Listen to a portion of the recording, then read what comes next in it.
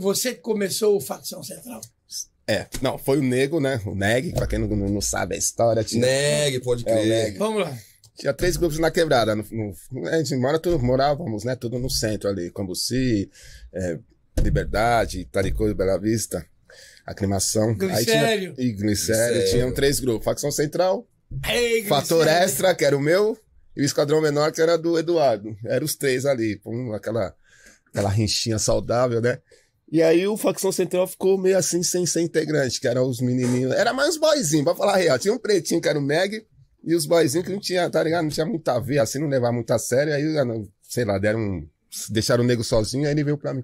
E aí, Dundum, você não quer colar no Facção? Não, né, mano? Falei, já tenho o meu grupo.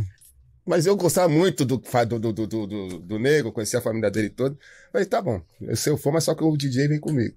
Demorou. Aí ficou eu, DJ, eu, Garga e o Nego por um bom tempo, tipo, vai, 1 ano assim.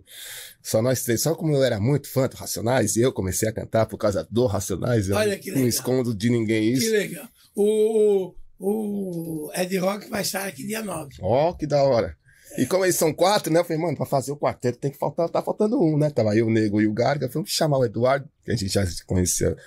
Aí chamamos o Eduardo, aí o resto da história vocês sabem como que aconteceu. Então, rapaziada, tá aí o Dundum do Facção Central falando quem criou o Facção Central, rapaziada. Quem foi que criou o grupo lá no início, lá atrás, como é que iniciou e tal.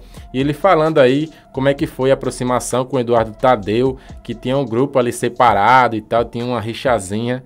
Muito da hora essa visão. O corte aí do projeto Rap Brasil. Vou deixar o link na descrição da entrevista completa.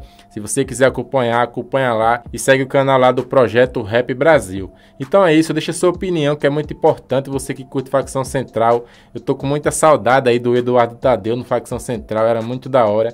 Eu curto muito o som do Eduardo Tadeu. Um dos melhores pra mim da cena do rap nacional. Deixa seus comentários o que você acha essa visão aí do Dundum, que é uma das lendas também do rap nacional. Curto muito aí o rap do Dundum e também do irmão dele, do Nino. Brabo demais também, vale a pena acompanhar. Então é isso, se vemos no próximo vídeo.